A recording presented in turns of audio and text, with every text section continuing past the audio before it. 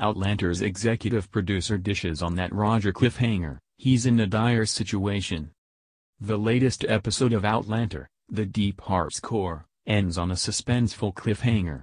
Luckily we've got the scoop from executive producer Meryl Davis about how it might not turn out the way viewers are expecting. Read on to find out what she teased for us about next week, but warning, spoilers for episode 10 ahead.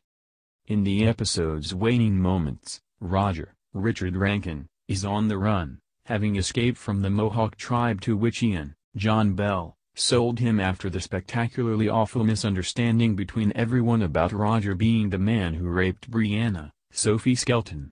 While captive, Roger has been counting the days and making note of landmarks so that he can find his way back to Fraser's Ridge and try to make things right with Jamie, Sam Heughan, unaware that it's kind of Jamie who needs to make things right with Roger. During his dash through the woods, however, Roger happens upon a standing stone, making the same buzzing noise as the ones at Craignadown in Scotland. He immediately realizes the significance of what he has stumbled across, and he even has some gemstones in his pocket, which should help him focus and be able to time travel back to the 1970s. So, is he going to leave Brianna behind in order to save his own life from the pursuing Mohawk? What would you do?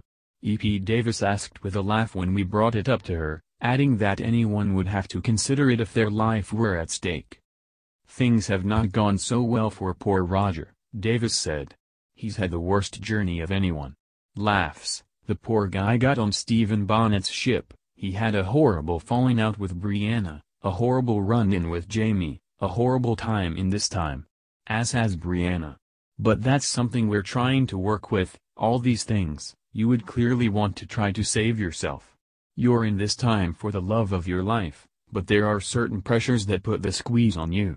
He's in a very dire situation right now. So, does that mean he's going back? Davis obviously won't say one way or the other, so non-book readers will just have to wait for next week.